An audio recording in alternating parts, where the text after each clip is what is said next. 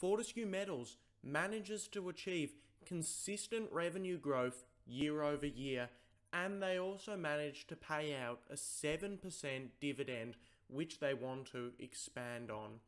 I'm the Max Invest YouTube channel, and I do daily deep dives into your favorite stocks. If you enjoy the video, remember to like and subscribe, and remember nothing said in this video is financial advice, and you should always do your own research. We are going to start by understanding the business. Now, Fortescue Metals Group is an Australian iron ore producer. It is the fourth largest iron ore producer in the world, following BHP, Rio Tinto and Vale.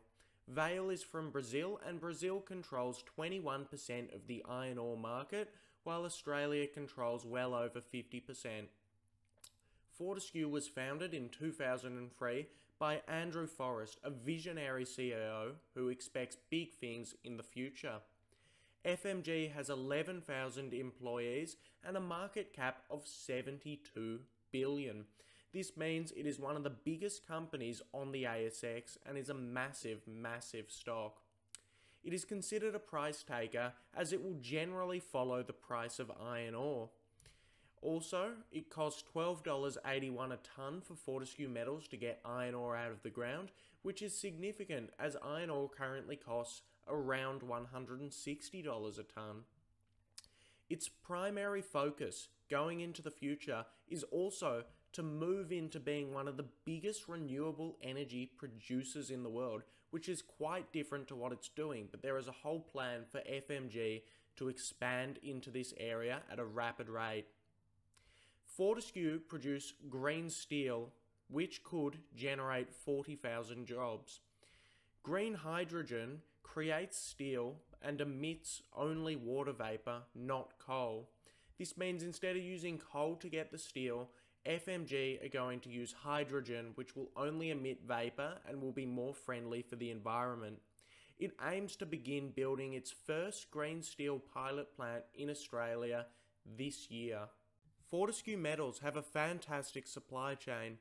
They are building out a fully integrated end-to-end supply chain across Western Australia. It is involved with every step of iron ore supply right through to the export. They are spending more and more on building these massive projects like the Iron Bridge project and other projects in this specific area in Western Australia, and they are expected to become more and more profitable as they are expanding their projects, which are primarily located in Western Australia. Fortescue Metals have amazing growth and innovation ahead of them. Andrew Forrest has unveiled that they are planning to build more than 235 gigawatts of renewable capacity, mostly in wind and solar, to become a supplier of green energy and hydrogen that would rival the country's biggest oil suppliers in terms of energy produced. Andrew Forrest has said that he wants net zero emissions by 2040, and he is already well onto his way of doing this, beginning the massive plans right now. They have committed significant amounts to this renewable transition already, and they are expected to continue to commit more and more to it. As we can see, Fortescue Metals have invested a significant amount in a solar gas project, Pilbara Energy Connect, and they have also invested a significant amount in hydrogen, which I have also said will help them create green steel. Despite Fortescue Metals' big and costly plans to move ahead with renewable energies into the future, they have amazing financials. As we can see, it costs less than $13 per tonne to get the iron ore, and they have $4.9 billion of cash on hand, a significant amount for any business. As we can see, Fortescue Metals have had revenue steadily increasing year over year, from just $5 billion in 2011 to a massive $18.6 billion in 2020. These numbers are also a little bit behind, and it is even more so right now. As we can also see, Fortescue have achieved an amazing return on invested capital besides 2015 and 2016. In the past 2 years, Fortescue have had 25.7% return on invested capital and 36.8%. This means that they are using and managing the money that we give them very well, and I generally think anything over 15% is quite high. We can also see earnings per share is steadily trending upwards and is over $2.23 right now, which is a massive amount for any company and shows how profitable they are. We can also see FMG have massive positive free cash flow, and we can see their PE ratio is pretty low, meaning they could be undervalued. It says 6 here, however their share price has now risen from $13.76 to around $24, so their PE ratio is 11. This is still not that high, as generally companies have PE ratios over 15, and especially in the current market, everything has PE ratios of 20, 30, 40. Another big thing about Fortescue Metals, which is what many of you came to the video for, is that they have a 7% dividend yield. This dividend yield is one of the biggest in the ASX, and they're actually planning to continue expanding this dividend yield if their profits go well. If you have a 7% dividend yield and you just have these constant dividends being reinvested in the company, keep picking up shares, you are almost guaranteed to be profitable into the future, especially with a company that is continuously increasing its revenue and doing well right now. They can afford to pay out this dividend at this current moment. We can also see Fortescue Metals have a debt to equity ratio of 0.77. I have read that it is actually slightly lower than this now. Anything under 1 is pretty good, and it shows they have significantly more equity than they do debt, which is good for things like bankruptcy, and it probably means they're not going to go bankrupt. They also have a current ratio of 2.25, showing they have 2.25 times the total current assets as they have total current liabilities, which means they have a ton of cash on hand, a ton of assets, and this is going to be great for the company to expand, continue building their projects going into the future. These two metrics, debt to equity and current ratio, do show Fortescue has basically a flawless balance sheet, and this is also good for them paying out the dividend yield that they pay out. Fortescue have a couple of competitive advantages. One is, of course, their extremely low cost of getting the iron ore at under $13. Another competitive advantage is their massive scale and their fully integrated supply chain, as we already saw in the previous slide, which will help them with short-term supply disruptions, and it should mean the business is more efficient and more effective into the future with their connected end-to-end supply chain and the fact that they produce iron ore right up until export, and they're involved in every step of the way and vertically integrated with this. Another big competitive advantage, as we've already talked about, is they are innovative.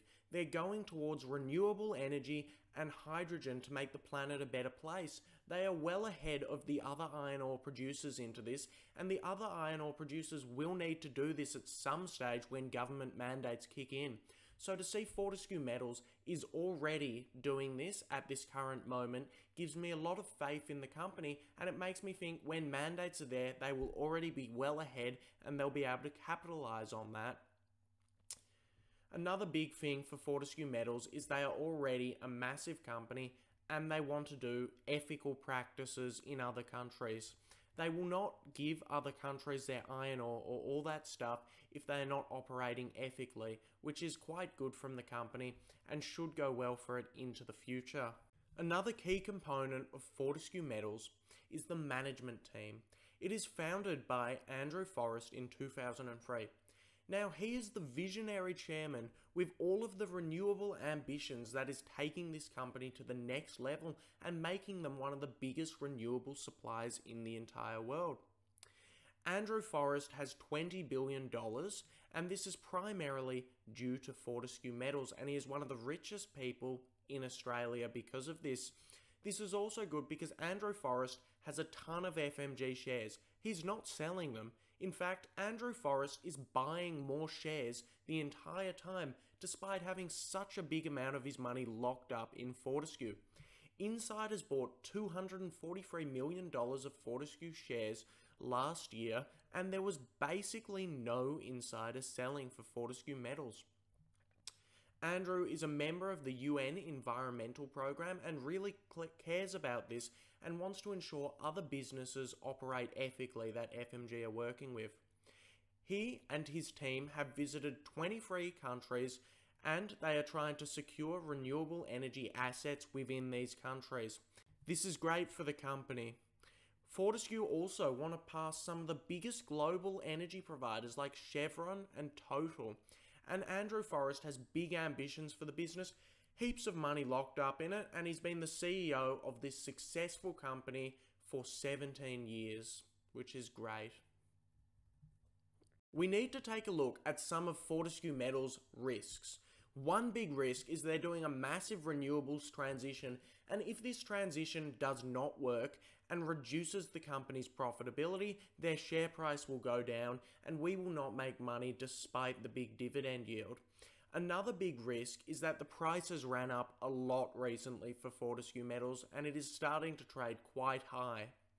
Of course, Fortescue Metals is a price taker, which means they need to take the price of iron ore. The price of iron ore has rallied significantly this year and it is up to the levels that it was at around 2008. Of course, if the price of iron ore drops, people will simply sell their FMG shares and the price will go down. This is unfortunate as the price of iron ore is so high right now and it is a big risk for the company going into the future. Let's take a look at what fair value would be for Fortescue Metals. Now, Fortescue Metals does only have a PE ratio of 11, which is very low. However, it has ran up a lot in price, it is a price taker of iron ore, and there has been some recent drama over people resigning in Fortescue Metals, failures in projects, and short seller reports, all of which are probably going to push the price down in the short term. However, there are more infrastructure investment that is likely to happen in 2021 as flagged by Joe Biden. There is tons of iron ore demand from China right now, and Brazil has been negatively impacted by the pandemic. I do expect this to go on throughout 2021, and I do expect iron ore will still do quite well throughout 2021. It's difficult to say what price to pay for this company, and I'm honestly not sure where it will go in the short term. I have bought some shares recently, but I did buy it before all of the drama came out, so I probably wouldn't be buying into the prices right now if I knew that that drama was going to come out in the past couple of days. However, this is not financial advice and you do need to make your own investment decisions. Anyway, that brings us to the end of the video. Thanks for watching. If you enjoyed the video, remember to like and subscribe. It means a lot to the channel.